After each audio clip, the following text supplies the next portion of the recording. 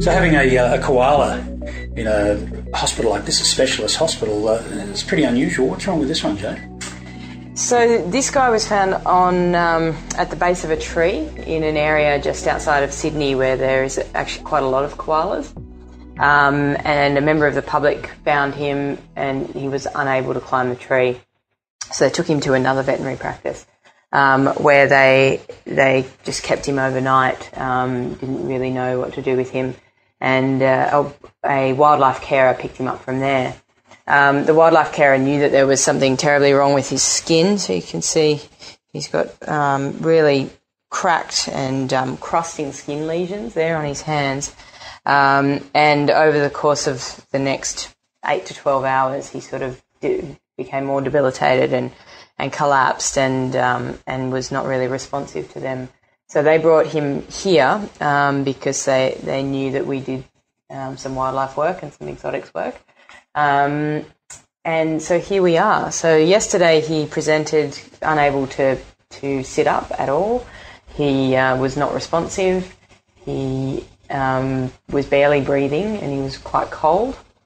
Very, very dehydrated. So, and it's the same as in a dog and a cat when we look at hydration, lift up the skin. And so you can see that he's still dehydrated and we're trying to combat that at the moment. We found that he had a very low blood glucose. So yesterday we gave him some IV glucose and we've kept him on glucose in his drip. So you can see he's got his fluids in and that's actually in his other arm, so you can't see that right now. And his skin lesions are actually caused by Sarcoptic mange. It's a little tiny mite that burrows into the skin and causes these crusts and the cracking of the skin. So he wouldn't have been able to climb the tree very well because he was quite painful. So this is treatment for the Sarcoptic mange. This is ivermectin, and he'll need 3 treatments of this over the next 3 weeks. We're just going to put it under the skin. That's that one. And then we also have some pain relief because these hands are extremely painful and we want him to be as comfortable as possible. And in terms of food, I mean, I see he's got a little bit of some gum leaves there, but that doesn't look like it'd be any more than a snack. No, that's right. Normally, if he was feeling okay, he would have gone through that in about 10 minutes. And normally in a koala that is being rehabilitated, let's say for being hit by a car or some other reason, not illness, we would fill this cage with leaves so that he had the choice.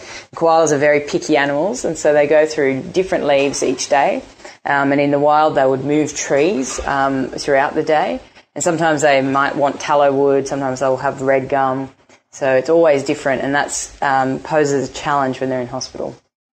So because he's not eating any leaves, we're just force-feeding him a ground-up mixture of leaves and a little bit of soy milk to increase the protein. And you can see he's chewing that.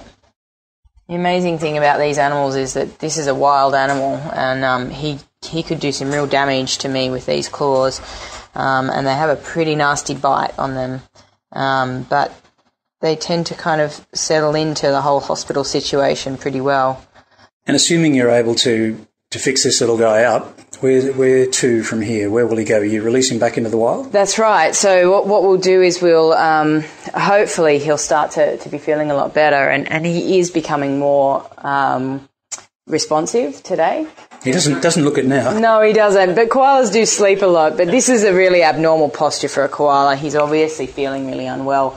Normally they would sit up and they would hold on to something. And you can see we've got a rolled up towel here, and he's hugging that. And as he's feeling more strong, he will kind of sit up and we'll prop him up a lot more.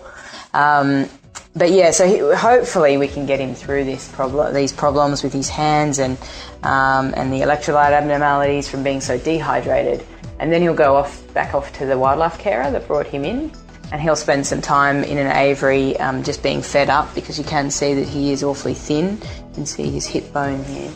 And then he'll be re-released in the same area as quickly as possible. So great. Well, we look forward to seeing a full recovery, and we'll try and follow his progress through the wildlife care as well. Yeah, great. Thank you.